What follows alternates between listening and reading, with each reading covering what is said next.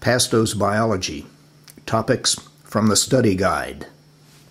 More information can be found at this website, www.mgc.edu/faculty/jpasto. Cells, from Chapter 3 in the Study Guide. Now, as you gather, this is a pretty complicated unit because I spend a lot of time on cells.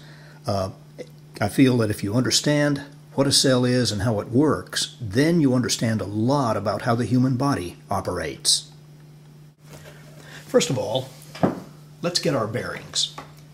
This square thing you see in the middle of the screen is a cell. Now, granted, it's a very schematic view of the cell, highly schematic. If you look inside the cell, well, first of all, the cell is surrounded by a membrane. It's called the plasma membrane. Above that, which I'll show you in a moment, is an enlargement of the plasma membrane to show the general structure of a membrane. Inside the cell is the cytoplasm, the semi-liquid material that fills the cell, and floating around in the cytoplasm are the various organelles of the cell. For example, here's a circle. This is the nucleus. It's surrounded by a double-layered membrane, the nuclear membrane. Notice the numbers. The numbers refer to the organelles that you see in the study guide. Filling the cytoplasm are layers and layers of membrane material. This is called endoplasmic reticulum. You'll understand more about that as time goes by.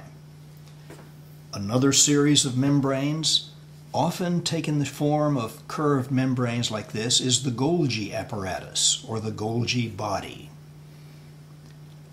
There are many, many types of sacs in the cytoplasm of the cell. Number 4 represents a sac called a transport vesicle.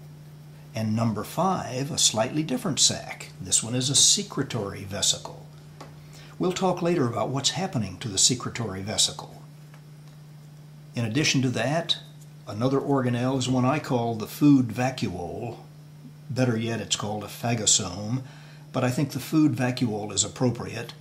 And then there's another called the lysosome. Now, I know these terms seem difficult to remember, but if you remember some of the Latin and Greek terms, it'll be easier to remember what these terms are. Some, for example, or soma, means object or body. Lys means to dissolve. I may have mentioned that Lysol dissolves dirt. At least it was advertised that way. In addition to that are some other organelles. Here's one. Now, it doesn't really look quite like this, but this is the mitochondrion. Again, don't be confused by singulars and plurals. Plural would be mitochondria, singular mitochondrion. Notice the mitochondria have two membranes, a smooth outer membrane and a folded inner membrane. The folds of the membrane are called cristae, and I'll show you that in a moment. Below this cell is an enlargement of the mitochondrion.